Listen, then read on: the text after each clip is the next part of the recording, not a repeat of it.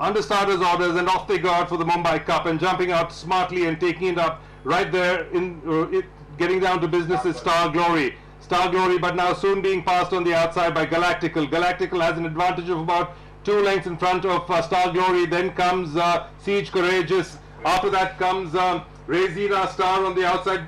Savvy Chic is there. Queenstown on the inside. A length and a half behind there comes Peo. On the inside is Promise Kept, followed by Fast Rain, and last of all is Done It Again.